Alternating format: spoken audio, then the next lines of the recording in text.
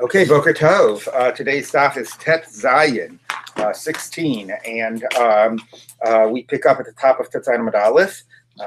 That would make it the 29th day of the Omer, right? The add 13 rule. Okay, so and we are in the middle of the second parak, or we just began the second parak, which moves us beyond Shelo Lishmo and gets us into the general question about all the different circumstances which invalidate a sacrifice, going from thought to more concrete things, or to more things that relate to the status of the person. And we had a whole list of types of people who, if they did the avoda, invalidate the sacrifice. Although we started with the Kabbalas Adam, not the Shrita, because the Shrita is kosher with a non-Kohen, so we wanted to have the full list. So we started with the Kabbalas Adam, and we have started with the idea that a non-Kohen invalidates. And the Gemara wants not just, now the point here is not just that the person violates and is not permitted to bring the sacrifices under these various case states. You're not a Kohen, you're drunk, you're a whatever, you're tamei, etc., but that it actually invalidates. So how do we know that's true by the non-Kohen? So the Gemara learned it out based on, from a Kal V'chomer or Tzad HaShaveh, from the case of somebody, of a Kohen who has a blemish and a Kohen who is tamei, and they invalidate, and therefore the same is true about a non-Kohen. Okay, and the general rule is anybody who is not allowed to bring invalidates. So the Gemara is now going to ask, okay, we get that that's the rule, but how do you know that a non-Kohen is not allowed to bring? So we pick up with that at Tet Zayin Amud Aleph.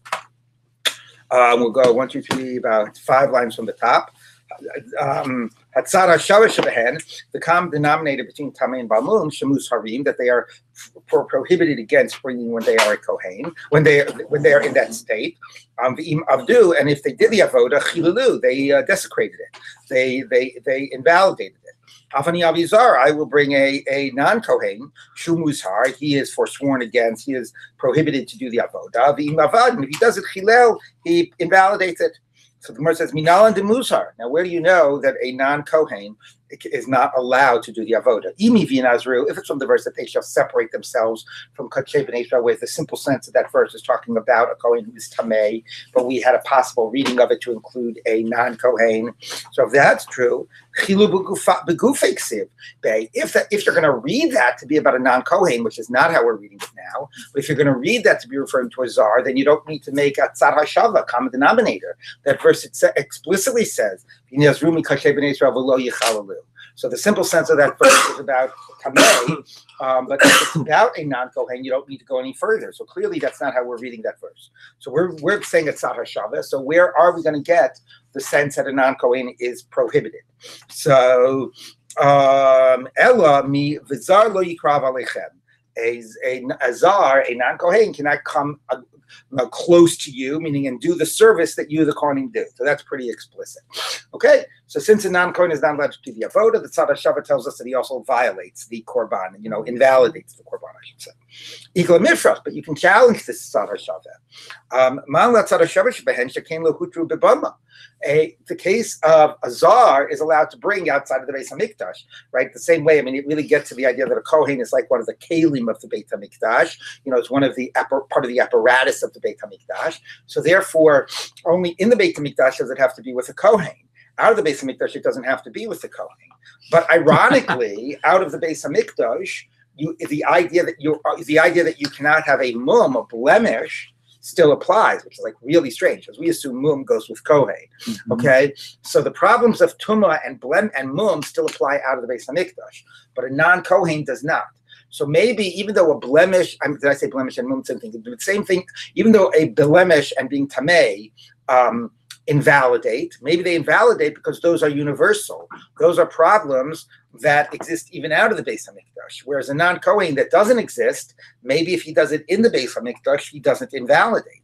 Okay, that's not a bad svara. If you have a guy that sometimes is okay, even though the sometimes is in a completely different scenario out of the Beis Hamikdash, but maybe he's not so out of bounds, maybe he doesn't invalidate.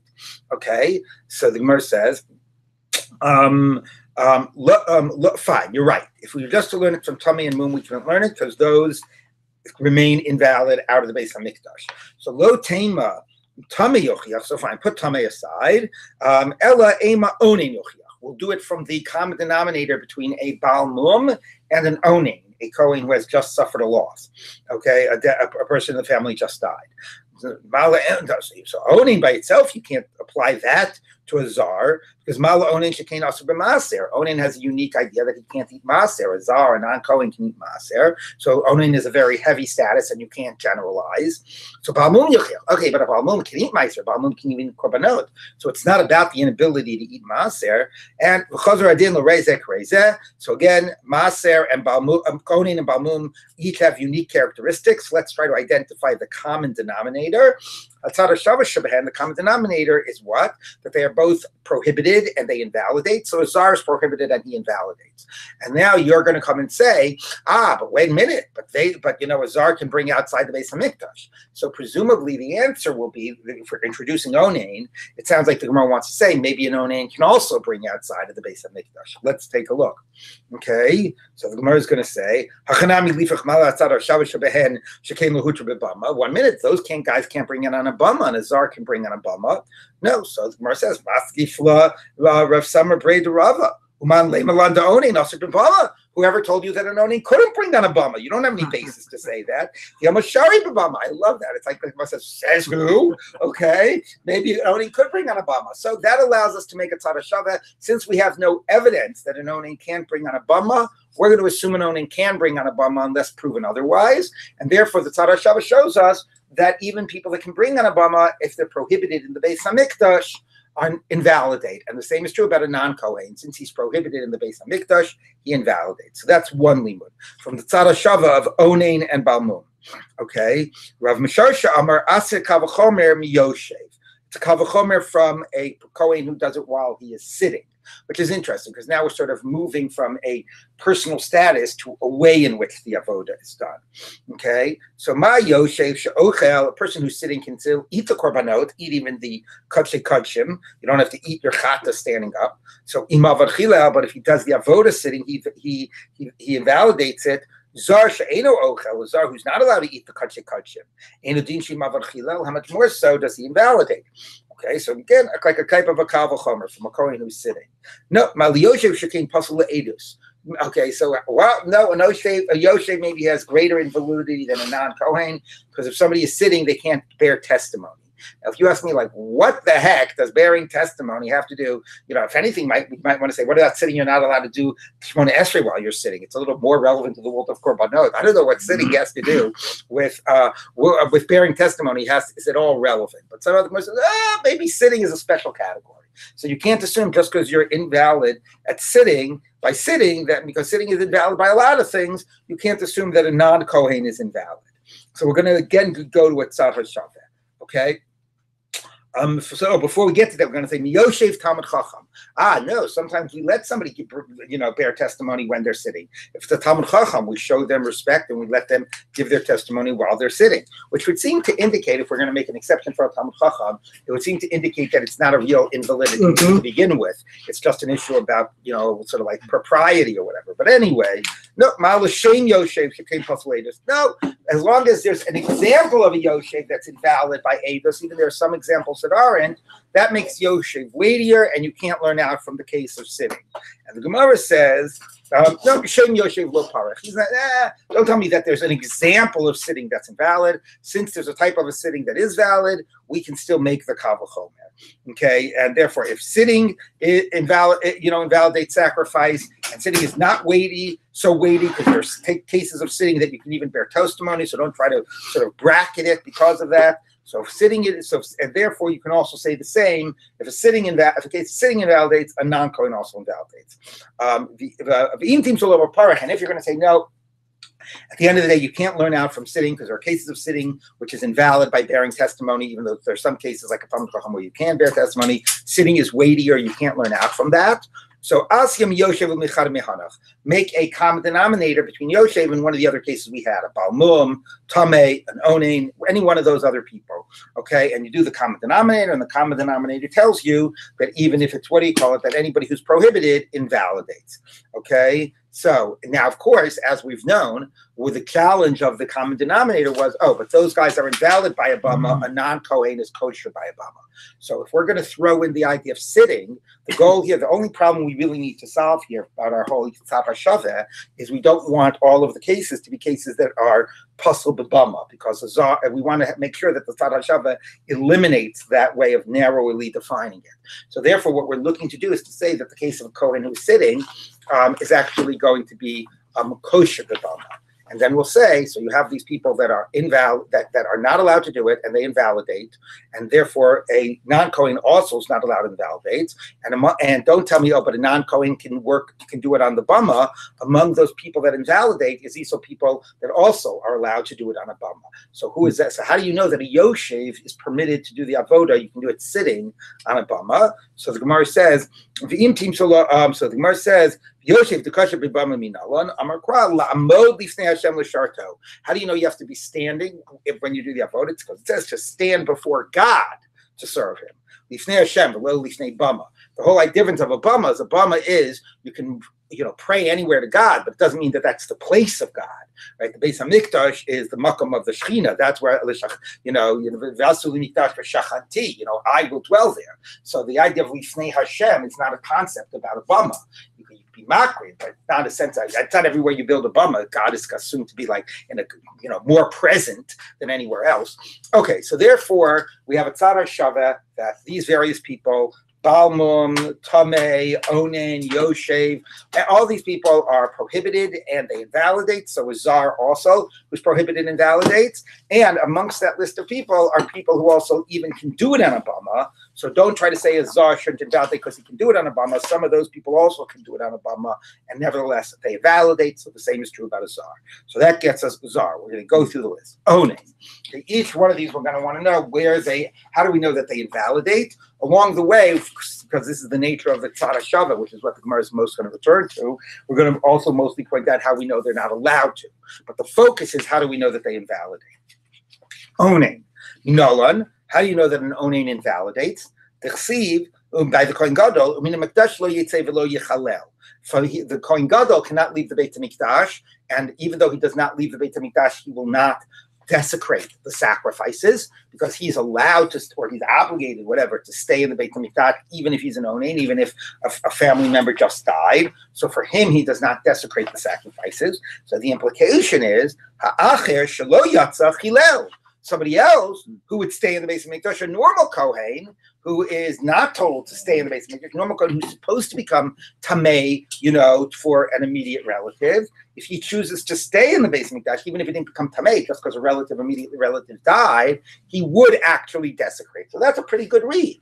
The Kohen Gadol doesn't go out and doesn't desecrate. A normal Kohen who were to stay would desecrate. Okay.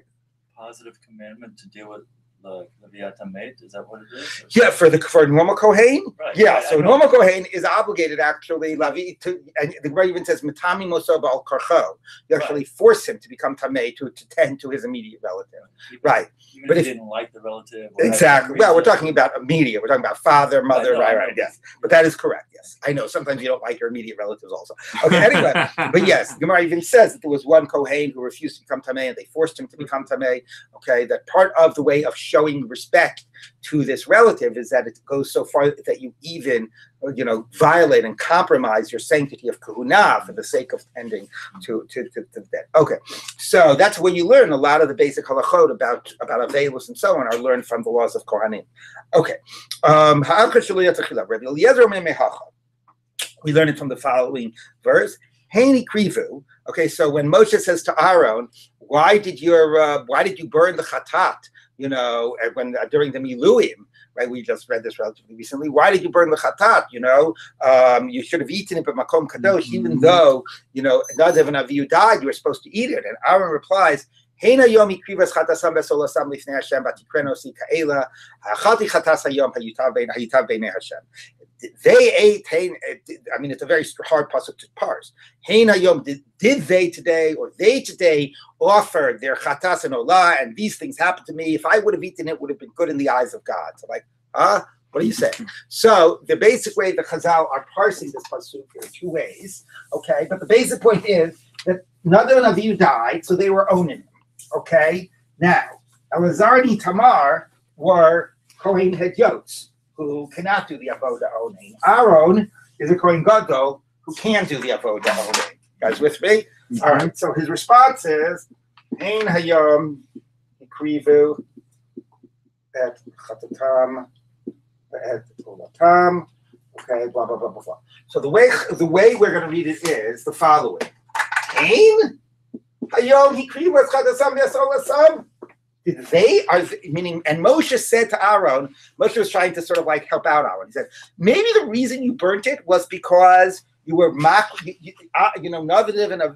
and Elazar Tamar were makriv it, and they were owning him after Nadav and Avihu died, and maybe because they, as Kohen Hedyot, brought it while they were owning, they invalidated it. A Kohen Gadol, that's what we're trying to sort of say here. A Kohen Hedyot who brings it as an onain invalidates. Okay, and maybe that's why you had to burn it. And Aaron says, no, Hain hayom, do you think they're the ones who brought it today? No, I was the one who brought it, and I'm a Kohen Gadol. And a Kohen Gadol is allowed to bring it as an onain. So that's not why it was burnt. So why was it burnt? Okay, so we'll worry about that in a minute. But anyway, okay, fine. So what? You're an onain. Onain is makriv onain. Kohen Gadol is makriv onain. Anyway, so if you read it this way, the point is, since it's read like, no, they didn't do it, that's not why. So if they had done it, it would have invalidated. So you learn out that a Kohen Hedyot who brings as an onain invalidates. Okay? So Hain hayom ani krafti. Michlal, from that you can infer, the inu akriv, if they had been the ones who brought it, shapi starif, it would have been good that it was burnt. Okay, for fine. So those are two ways of learning it out. One, they're both about the fact that if a Kohen Gadol does it, he's fine, and the inference being that if not a Kohen Hedyot does it, it invalidates. So the Gemara says, Rabbi Eliezer, my time alo amar umina mitash lo yitzei. Why do you have to go to the story about Aaron and Nadav and Nadav and Avihu? Why not go to the story of the pasuk? Mina mitash lo yitzei. The Kohen Gadol doesn't go out and doesn't invalidate. Somebody else who doesn't go out does invalidate. So the Gemara says, because it doesn't tell you if somebody else goes out that they do invalidate. Meaning this is the problem, right? We normally think if P then Q means if not P then not Q, but that's not true, right? You could say like, if the Mets win the World Series, I'll give you $10. It doesn't mean if they don't win, I won't give you $10. Maybe I will, maybe I won't, right? So anyway, so if a Kohen Gadol doesn't go out, he won't invalidate. If a Kohen Hedyot doesn't go out, maybe he will, maybe he won't invalidate. You don't know that it means that if Kohen Hedyot stays, he will invalidate. Maybe the pasuk is telling you the opposite. If Kohen Gadol, who's so holy, you might think that he would invalidate, because he's an onain. No, even he doesn't invalidate, but a Kohen Hedyot also doesn't invalidate. So you can't learn it out from the fact that a Kohen Gadol doesn't invalidate to assume that it means that a Kohen Hedyot does invalidate. That you can't get that from the pasuk.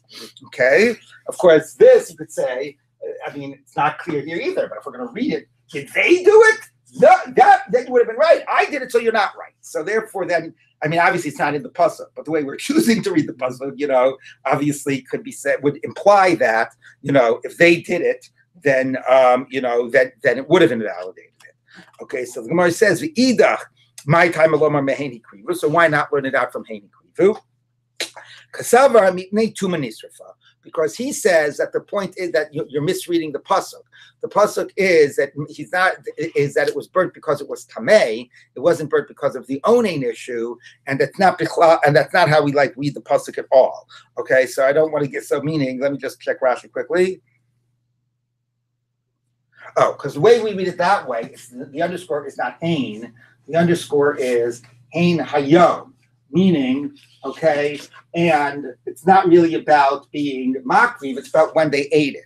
That basically the point is that an onain, according to this read, an onain is not allowed to eat the korban the day of aninus, but by the nighttime, you're allowed to eat. And according to this, the reason it was burnt was because since they didn't eat it during the day, because during the day they were owning him, so they were leaving the meat untended to, and something happened that became tamei. So the reason it became tamei was because they didn't eat it during the day. So therefore, what Aaron is saying is not the underscore of hain, it's hain hayom. This was brought today while they were owning him, and therefore couldn't be eaten today, and that's why it became tamei, and that's why we had to burn it at night. Okay, but so anyway, yeah. So don't worry, we're going to get to a whole section of the Gemara that's going to unpack that whole debate between Moshe and Aaron. We're not going to unpack it now. No, that's fine. But in terms of, so no one's saying that an owning can bring it, but then not necessarily eat it. If you bring it, you eat it. Can't just say you do one but not the other. That's correct. The Kohen Gadol brings it as an onain, but does not eat it as an onain. That's halacha. Kohen Right, so Gadol then- is makriv onain ve'ino ochel. Right. So then why can't that just be the answer? In other words, why wasn't eaten? Because of an onain. I That can is bring the it. answer. That is the answer. That's the way this reads it. The reason it wasn't eaten, but why was it burnt? Not why wasn't it eaten. Why was it burnt? Well, if we don't eat it, then it becomes no then you have to burn it. Right? That's only if you don't eat it at night. So that's the application of aninus, because if you hold aninus lila, since we couldn't eat it not today and not tonight, then by then it would be notar. That's why we burnt it. So that's the other version. Anyway, That's what I was trying to say. But fine. That's the other version. That's aninus. Okay. Anyway, so we have two ways of reading it: either the inference from the Kohen Gadol by the pasuk mina mikdash lo yetze, or by a way of reading the exchange of Moshe and Aaron. Either way, the point is the same. A Kohen Gadol can bring it as an onain. A Kohen Hedjed who brings it as an onain invalidates it. Okay. Okay. Rabbi Yishmael Tana. Okay, one is to learn a direct pasuk about that category, about zar, about onain. The other is part of a general rule. That's learn it out from a balmum, make a general rule. Okay, ma balmum sha'ochel balmum can even eat the korban im avachilel if he does the avoda he invalidates it. Onain she'ein ochel eino im avachilel, an onain that doesn't eat. Right? How much more so should he invalidate? So that's your standard kavachomer. We're going to learn it from Balmum. As you can guess, we're pretty soon going to get to Atzad HaShaveh. Okay, fine. Okay, Ma'ala Balmum, she can asaba craving to Makrivin. Same thing Gemara said yesterday. No, Balmum maybe has a greater power to invalidate because of the idea of mum applies not only to the Kohen who brings it, but to the animal itself. So that's a bigger problem. Okay. Zar yochiach. Okay, no. Now since we just got through proving it from a non-Kohen, we'll take an example about a zar. The idea of a zar doesn't apply to the korban. Obviously, you don't have to have a korban being a Kohen. Okay. Anyway, so therefore the combination of zar and balmum shows you a general principle. Oh, wait a minute, a zar. You never stop being a zar. A balmum, it could be a mum over. It could be a temporary mum. Okay, balmum yochiach. Balmum, okay, a balmum and onain, I should say, both have takana. Right, a person will stop being an onain by the next day, and the balmum could be a temporary mum. So maybe, therefore, maybe a zar is invalid. Maybe that doesn't apply to an onain. An onain's more temporary. So we say, no, balmum yochiach. Balmum will prove you that even if it's not permanent, it's a problem. Okay, Chazara did. Lo rezek rezev, lo rezek rezeh. Each one has its own distinctiveness.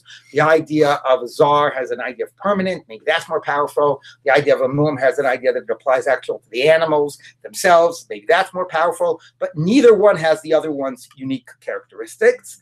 Hatzad HaShaveh shebehen, the common denominator, shein musharim, that these are people that are not allowed to bring the korban in this state. And if they do, they desecrate it, they invalidate it. Avani avionain, I'll include an onain. Shemusar, he's not allowed.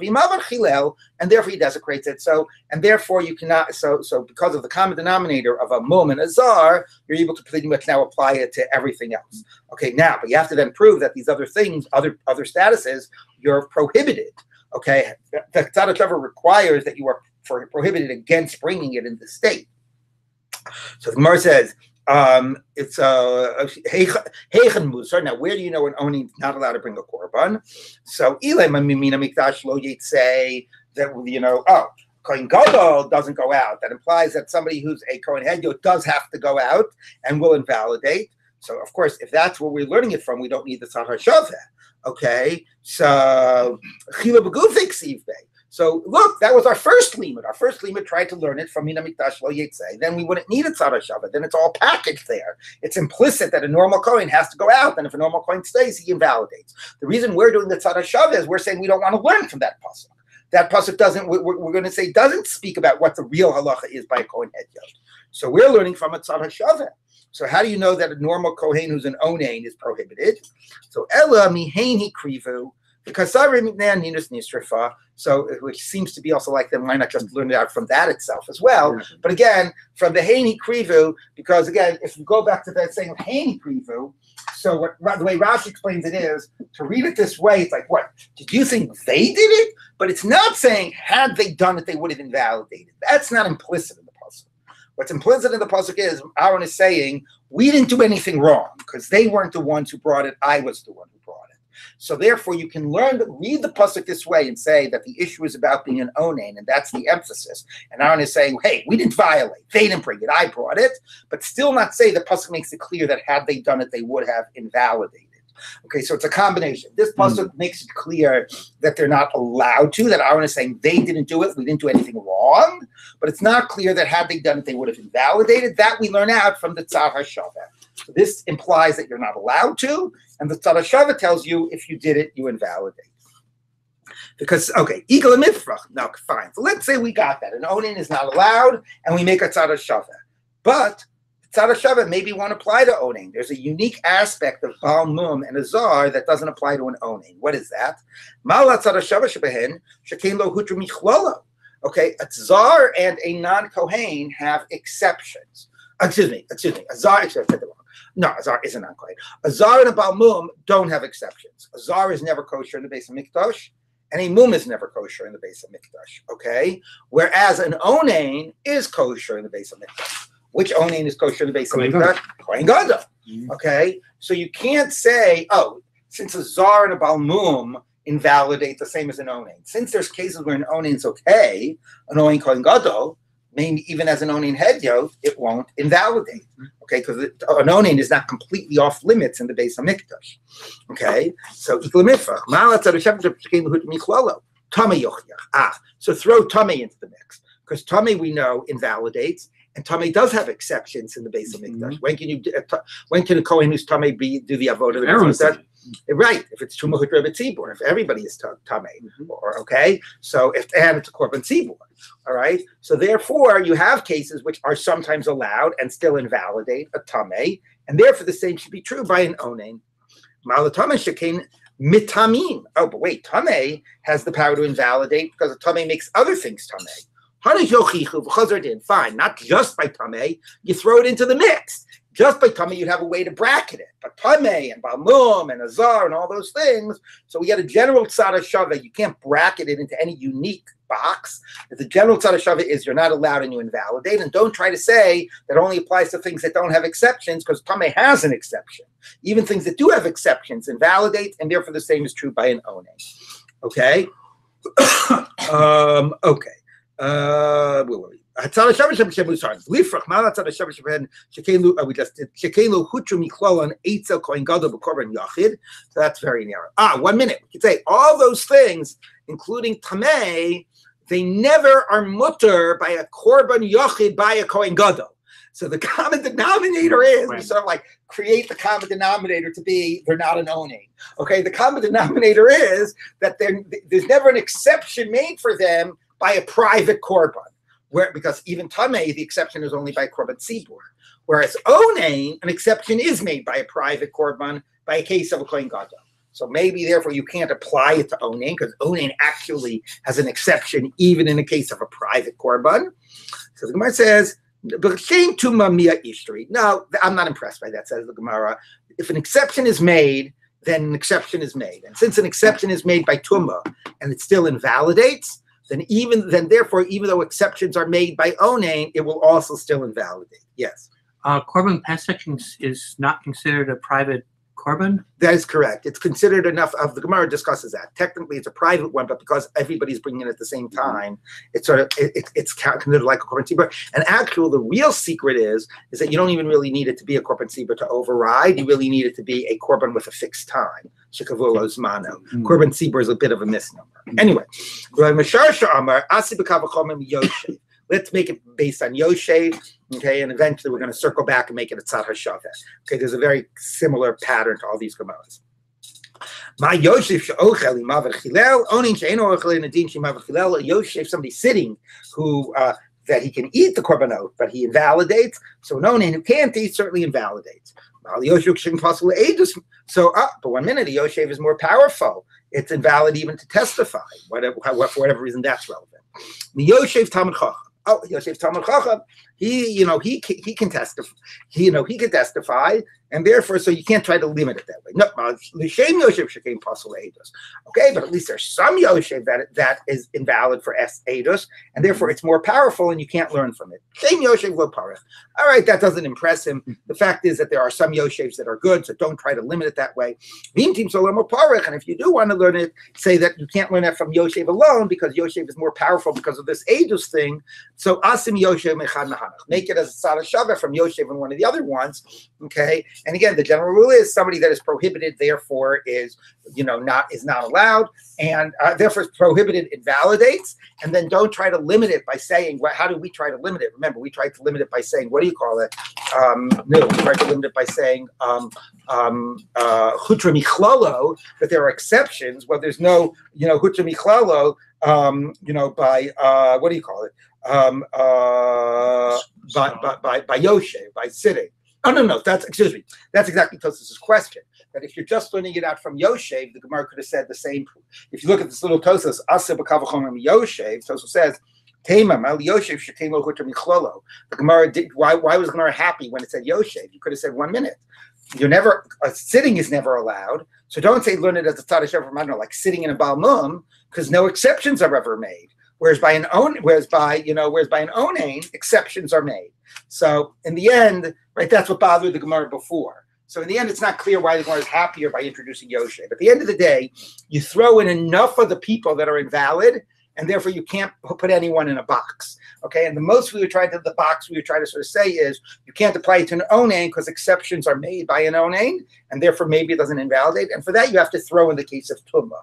If you throw in the case of tamei, so tamei exceptions are made, and nevertheless it invalidates. That allows us now to say that an onain, even though exceptions are made, invalidates.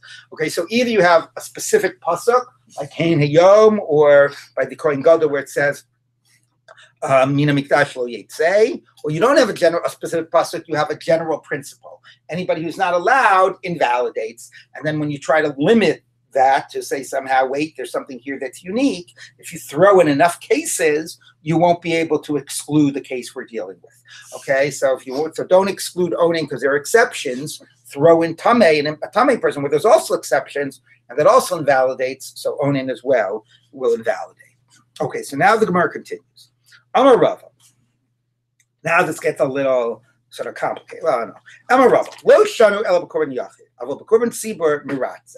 And Rava's going to try to say that idea that an onain invalidates is only by a korban yachid, by a private korban. But by a korban tzibur, actually, an onain will be good. Why is that? Even a non-Kohen Gadol. Even a non-Kohen Gadol, right. So, okay, he's going to do a kal v'chomer. Kal v'chomer mituma. Ma tuma shelo hutra michlal eitza Kohen Gadol b'korban yachid hutra eitzel hedyot b'korban tzibur. So let's make a chart here, okay? So we've got here Kohen hedyot, okay, and a case of tuma, okay? And here we've got Kohen Gadol and a case of onain, okay? Now, if you have a case of, so here, tzibur is check, yachid, korban yachid is no good. Okay, here, tzibur is good. Yachid, what we're going to assume is, what does Rabbi say? One more time. Lo shanu ela b'korban yachid, korban tzibur meratze. Korban tzibur. We're going to assume that that's good. Okay, so Kohen Gadol, whether tzibur or yachid is good, and Kohen Hedyot, it's only a korban tzibur that's good, right? You get that? B'tuma. Yeah, okay, by tuma. Now we're trying to prove what's going to be the story by a Kohen Hedyot by onain. Okay, that's what we're going to try to figure out. He's going to try to say that it's good by a korban tzibur, by onain, by Kohen Hedyot. Let's see the kal v'chomer. Okay. So, kal v'chomer mituma. Ma tuma shelo hutra michlal eitza Kohen Gadol b'korban yachid. So, tuma. Ma tuma shelo hutra michlal eitza Kohen Gadol b'korban yachid. Yeah. Well, okay, fine. So I don't know. It may be easier if you just I don't know if a I made grid, this chart. like two boxes by 2 boxes. You know what I mean? How do you think I should make it? I'm Right. now confused. All right. let's just try to do it based on Tuma, then Anino, then Kohen Gadol, Kohen, axis. Fine, let's try that. No, but there's three. There's Kohen Gadol, Kohen Hedyot, Tuma, Ninos, and Tzibur and Yachid. Yeah, they could 2 by 2 by 2. All right, let's try it that way. Tuma, I should have figured it out ahead of time. I thought I had it in my head, but I guess I didn't. Okay. Kohen Gadol and Kohen Hedyot. Let's try it that way. Okay. Let's see if that gets it to us. Okay. Okay.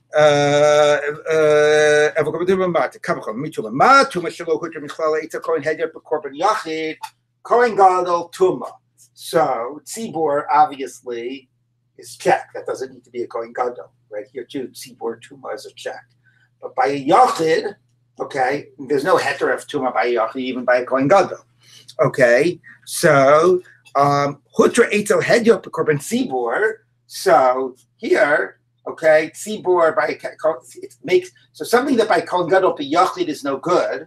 By Kohen Hedyot by Tzibor is good. Okay, Aninus Shehutra Michala Eitzel Kohen Gadol B'Korban Yachid. So owning whether it's Tzibor or Yachid, right, is good for a Kohen Gadol. It's good. So Shehut. So Einu Din Shehutra Eitzel Kohen Hedyot B'Korban Tzibor.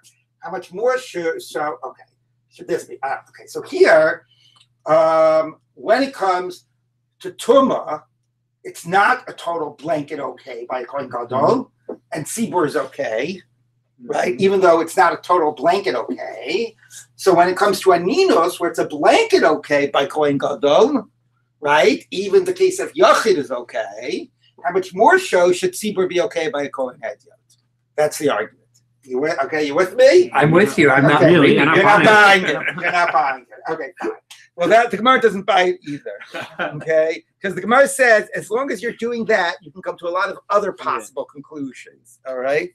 So let's take a look. Okay. Maskif Rava Bar Ehila, Rava Bar Lykandas. Low to I'll say if you're willing to make that types of kavachomers. Why do you come out to change that parameter? There's a lot of other parameters you could theoretically, you come to a lot of other possible conclusions. Lo tutor aninos eitzel kohen gadol b'korban yachid mikavachomer.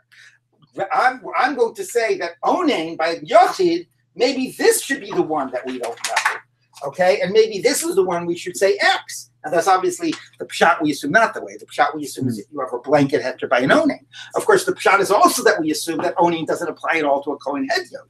So as long as you're willing to say things that are not explicit are up for grabs, I'll say, okay, maybe I'll come to a conclusion that a Kohen Gadol, Yachid, onain is no good. The Torah only allowed a Korban Tzibor. How would I come to that conclusion? Well, just follow this, okay? He says like this. So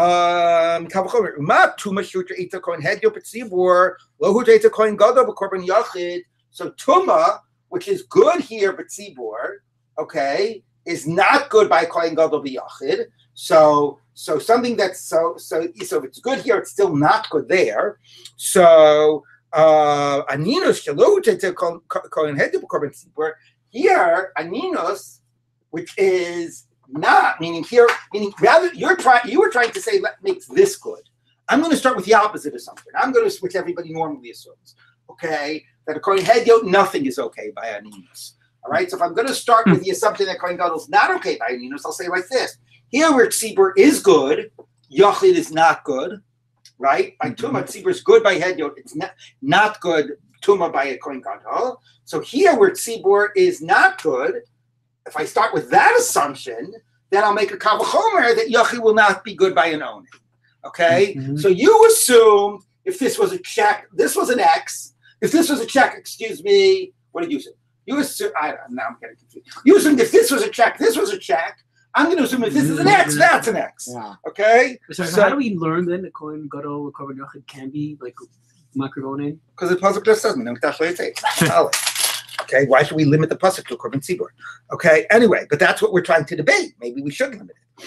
Okay, so, okay. Now,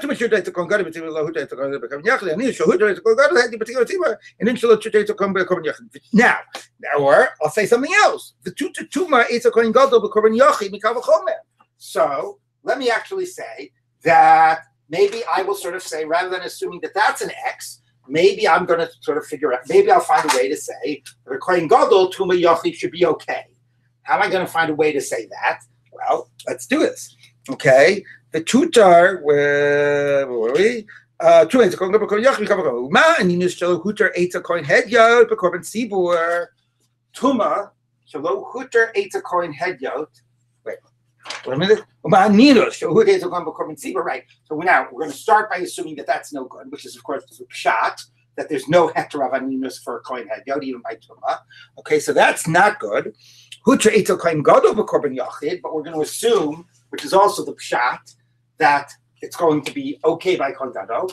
Okay, so when tzibur is no good by kohen hedyot, by aninus, it's good by a case here by a kohen gadol, right? Yachid.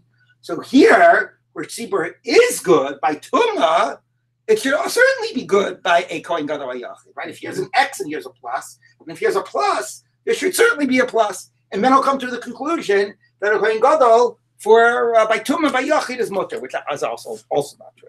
Okay, depending on which parameter you keep as a given, you can come to a different conclusion for another one. No, we're not having any questions right now. Okay. Tuma shehutra itzel kohen hedyot b'korban tzibur and adin tutar itzel kohen b'korban yachid. Okay, third possibility. The low tutar tuma itzel kohen hedyot b'korban tzibur mikal v'chomer. Tuma itzel kohen hedyot b'korban tzibur. Let me actually assume that maybe the whole heter of tuma b'tzibur, maybe that doesn't apply to maybe that's only limited to a kohen gadol. That's going to be interesting. The whole time we talk about tuma hutra b'tzibur, we're going to limit it to a kohen gadol. Okay, we're going to say Kohen Hedyot B'tzibur is not good. How are you going to say that? So here's the Kal V'chomer.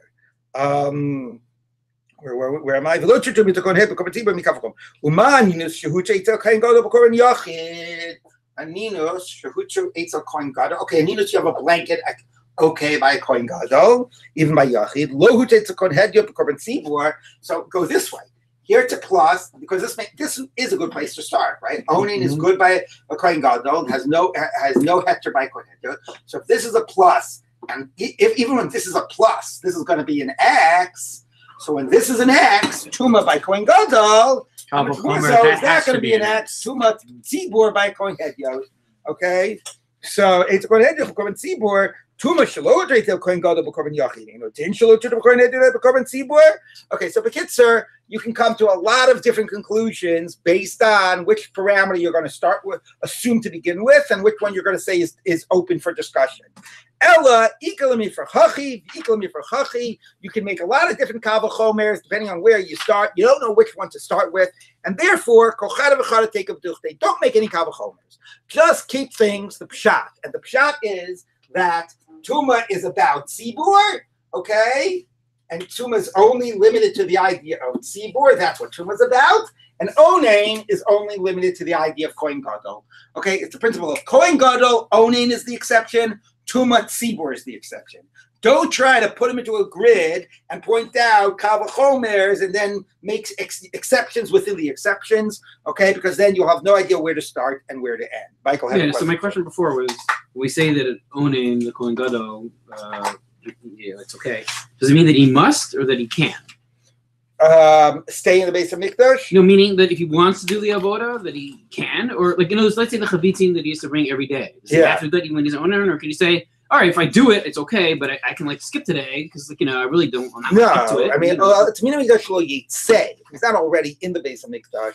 No, but he can't skip the korbanot that he has to bring. No, I mean the one that he's chayiv to bring. But the chavita don't really have to be brought on his behalf. I don't think he has to be one to do the avoda. So I can see that. And but he's not allowed to be yotzei. That's an explicit pasuk. Yotzei means becoming tameh, but not you can go home, right? You can't go after the mita. I have to check the exact parameters of that. I don't know. I don't remember. I mean, what I'm saying is I understand your question. I'm telling you, I don't know the answer off the top of my head. Yes, Charlie. I'm not used to seeing Rava get this badly refuted. What can I tell you? It is a very good response. Okay, we will end here. We end a little early. We'll pick up tomorrow.